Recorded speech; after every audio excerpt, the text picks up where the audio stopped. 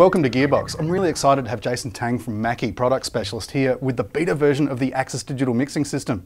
Jason, can you tell me about it? Hi, great. Yeah, I would love to tell you about the DC16 and the DL32R together. They're core, the Axis digital mixing system. It's a fully modular system. So what do I mean by saying that? You expand to your need. Yep. It comes in parts. Like I said, this is DC16, the DL32R. The DL32R is the brain. This is the control surface. Obviously, you see iPads on it. You have up to 20 iOS devices that you can connect to one system. So that's a lot of power in here. Okay, so that's up to 20 iPads or iPhones with people doing Anything. foldback mixes. Yep. Okay. So you can have it on your phone, iPhones, iPod Touch, iPad, and obviously the iPad Pro down here. Yeah. Incredible value because, as I said, it's modular, so you expand to your need. Whole entire system is connected via Dante, which allows you to connect up to hundreds and hundreds of brands out there that's Dante capable. Yep. Yeah. So I would like to spend a bit of time going much more on the DC16 rather than the DL32R. That's where all the power is, but the beauty is here. That's okay. We've previously reviewed the DL32R, so let's concentrate on what's new in terms of the actual control in your hands. Cool. Let's start.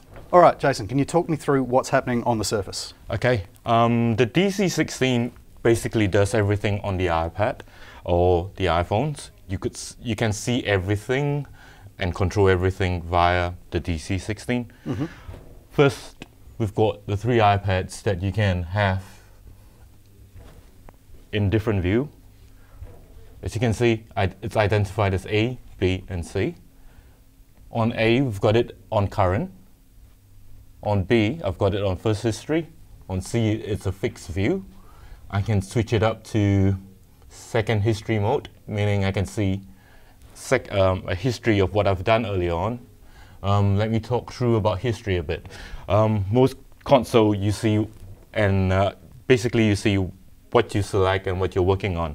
On the DC16, the screens, the iPads for here, it shows you what you did earlier on, meaning if I'm on channel 1, I go to channel 2, it will reflect channel 1 on my left and channel 2 on my right. Okay, so I'm just going to talk through the control surface a bit.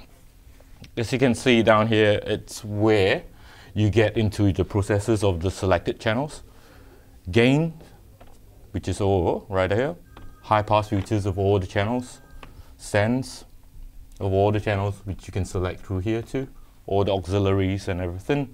Pan of all the channels. EQ parameters of all the channels. Switching up between modern and vintage. Graphic EQ for the master. Dynamics for all the channels. Your masters and your selected channels. On the left, you've got talkback, monitor, phones, which is here. You've got your core, record of your shows and saving of your scenes. On top right here, it's your FAT channel. Once you're done with everything that you need to do before the show, you have very little chances of needing to go do a lot. Chances are you would need a couple of really important parameters, like your frequencies, your band, of all your frequencies and Q, your gain, your low pass filters, your threshold for your gate, threshold for compressor, ratio, and your range, and obviously your pan. So this is the FAT channel that allows you to move through things really quickly. On the left, what we have down here is your view. You might not want to see all the channels. You can pre-assign this. If I just want to see my drums, I hit onto view. Now all I see are my drums. Okay, now how customizable is that? It's really up to the engineer, what he needs to do and what he wants to see. So it's fully customizable in all sense.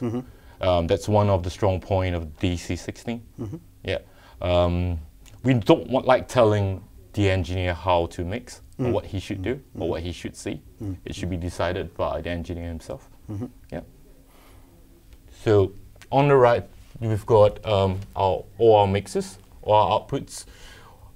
There's up to 28 output buses, left, right, aux, I scroll down, I would see my 3 built-in effects. I've got my subgroups, assignable, VCAs, my matrix, tons and tons and tons of outputs. Yeah. Okay, and that's how configurable is that?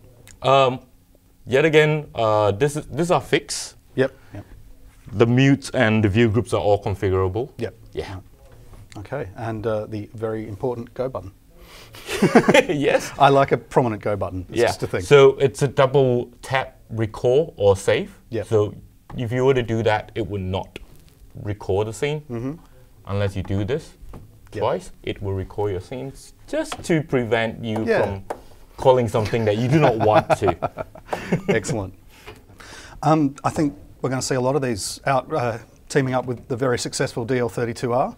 And look, I've always got a thing about being able to get to all of my bands of EQ and get to them, you know, with one knob. So that's my tick of approval right there. Thank you. So, yeah, it's always a bugbear with me. You've got to have my EQ. So yeah. Anyway, Jason, thanks for talking us through it. And yeah, cool. Have a good one. Thanks. If you liked that, please like us down here and subscribe and share us with all your friends. Cheers.